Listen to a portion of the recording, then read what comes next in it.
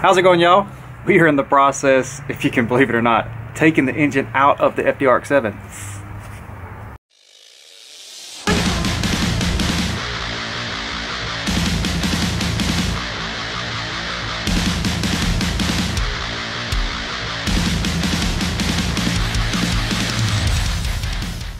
Okay, it's not bad stuff, just upgrade. We didn't blow anything up or break anything.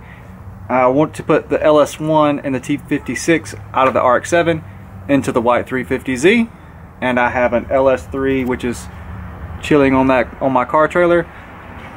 So I have that LS3 and that TR6060 that I wanted to put back into the FD RX7. So I know there's a lot of people that don't really care for V8s or piston engines and RX7s anyway. So I did like a little challenge on some of my other social media stuff that if the video gets popular enough that I will actually put a 20B back in this thing. So we'll see how that goes. Y'all can comment on this video as well.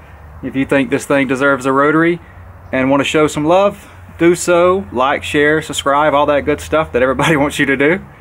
But anyway, the reason I put an LS in this thing was when I bought this car, if you haven't seen the video, it was just a bare shell. Like, I'd have a body harness, I'd have engine, transmission, differential, I'd have had nothing. So the cost of rotary stuff, I think the time a full swap was like $2,500. And like I said, I offered the guy $3,500 for this full swap, and you know, I got everything, the wiring harness, ECU, transmission, engine, everything. So it just didn't make sense, because I mean, I couldn't even afford this engine. So didn't make sense to buy an REW and spend, you know what, another $500 getting a differential and axles and all that stuff to put a rotary back in it, and then have to like rebuild it and buy a single turbo and a standalone and all that stuff. It would have cost a fortune. And I think I'm like, counting the swap kit and everything, I think I'm about $6,000 and getting the engine in this car and running. So, you know, guys, I'm not rich. That is under the cost of a 20B now. See what I'm talking about? See? And you still gotta buy a swap kit.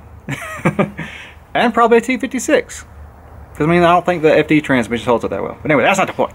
But yeah, so I would love to see a 20B in this thing that was done and well sorted, you know, just done correctly. But once again, that's a lot of money. I mean, just the turbo alone, and like, it's like my wallet is already starting to cry.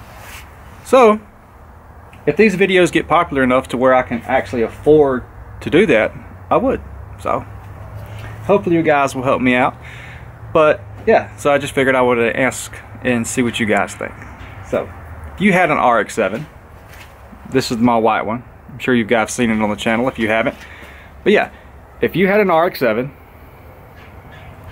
you know, what engine would you put in it? Would you suffer through and just stay with the rotary, or like K20 maybe?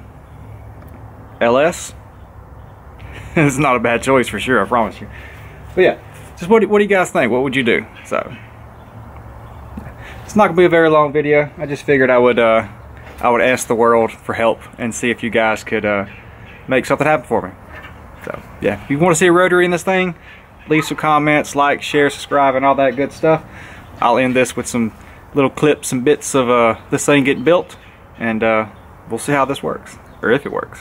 But yeah, like always, guys, I want to thank you for watching, sharing, subscribing, and all that good stuff, and we'll see you out there.